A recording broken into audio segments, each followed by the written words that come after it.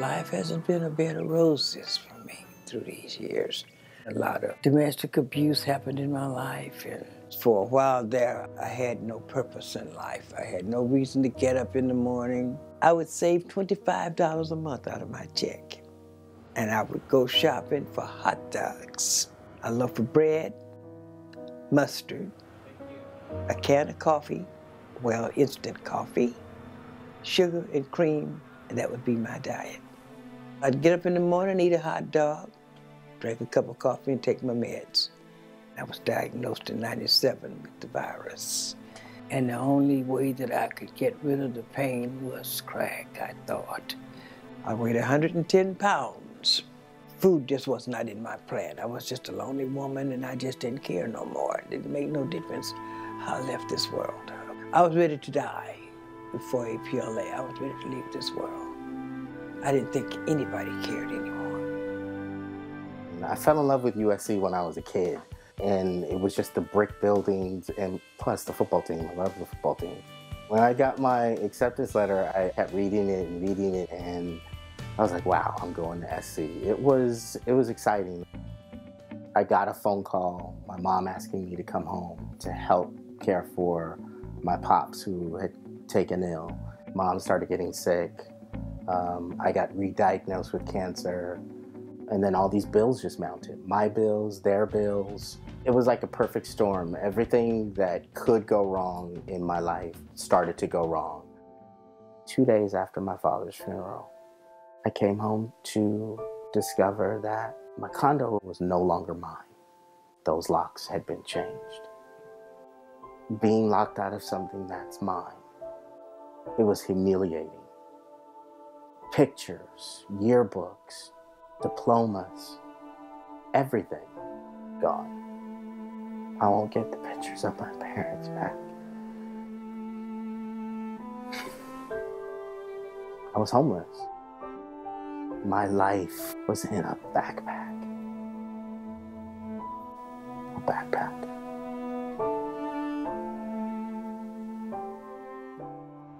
Back in 2008, I made wedding gowns, evening dresses, Oscar dresses. This is my serger, it's my forceful serger. It was my passion. I was on my way to work one day and I almost got hit by a car crossing the street. And I didn't even realize that I couldn't see.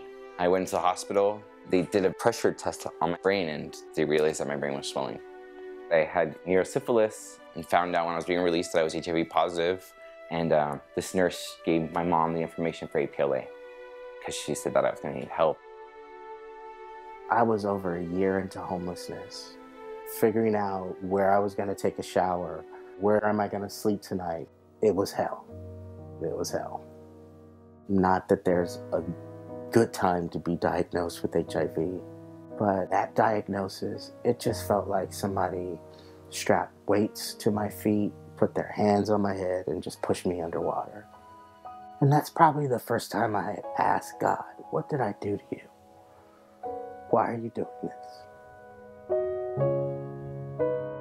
My T cells, they started dropping. I started thinking about taking myself out because this is the last straw right here. By going over to APLA, I started talking to the ladies over there, and I would go to the meetings, some of the groups, the women's committee, all of them, and asked if they need another volunteer. And from there on, I have been helping. I come over here to the food bank and be passing out the, food, bagging up the food. And we get together, and we don't even have to have music. We just start strutting it around in the in the food bank, and everybody cracking up. There they go again. I got put in touch with APLA. They set me up with Tiana Monte. She's my case manager. She inspires me and encourages me not to give up, because it's very easy to give up.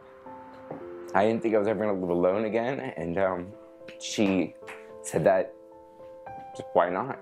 Every time I had a reason or an excuse from why I didn't even need to be here no more, she always gave me a reason why I should be. And she encouraged me to get on meds, and I didn't want to. And it took her a year and a half of convincing. Now I'm undetectable. My T cells are 600. Prior to getting case management through APLA, I felt like I was navigating homelessness and HIV all by myself, figuring everything out on my own. Anything from how I was going to pay for care, how I was going to stay in care, until I got assigned to a case manager at APLA. For the first time, I felt like I wasn't on my own anymore. My case manager was phenomenal. She made sure I had access to care, bus passes.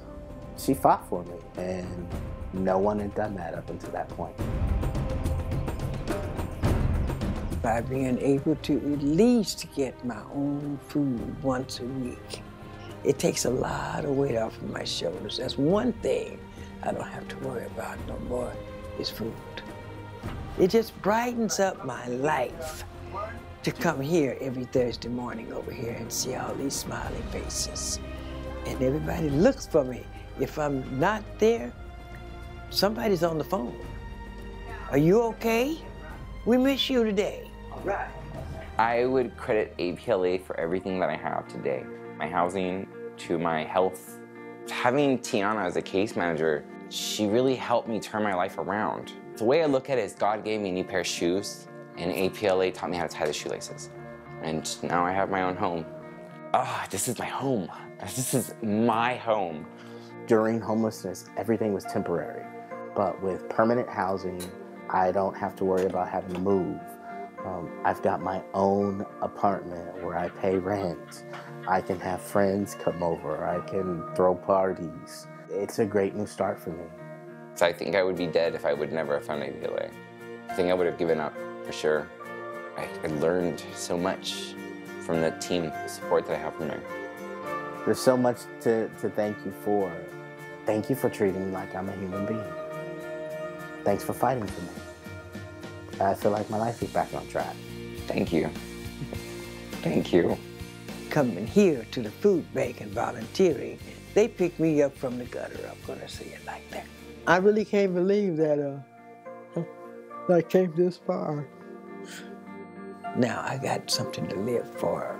I can see that light at the end of the tunnel now.